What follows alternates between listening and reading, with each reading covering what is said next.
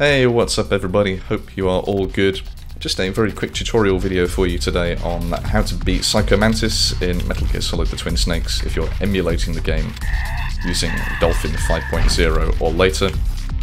Obviously Mantis' deal is that you can't hit him with any of your ranged weapons unless you swap over your controller ports from port 1 to port 2, which is a little bit trickier when we're emulating it. Very straightforward in Dolphin 5.0 though. All you need to do is pause the game, don't have to pause the emulator itself, but just tab over to your emulation settings, and then on the far right hand side of the screen you've got your controller options.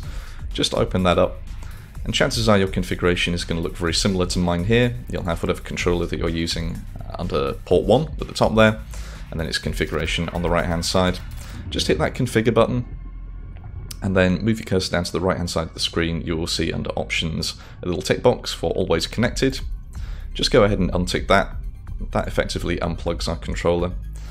Then all you need to do is, under the port 2 drop down, select the same controller again that you're using, then hit configure on the right hand side.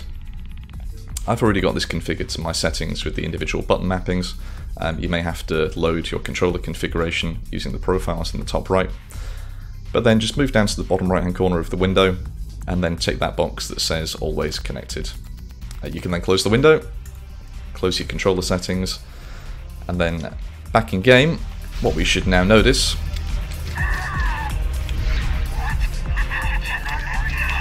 is that Mantis can't read us anymore, and he is now taking damage as he should.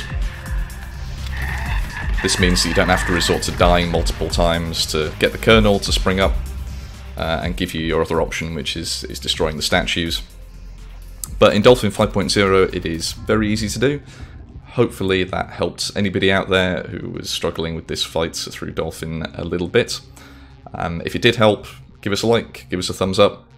And if you wanted to know what my settings are, so hardware settings, and exactly what version of Dolphin 5.0, what build of Dolphin that I am using for this as well, they will all be listed just under the more information bit under the video here.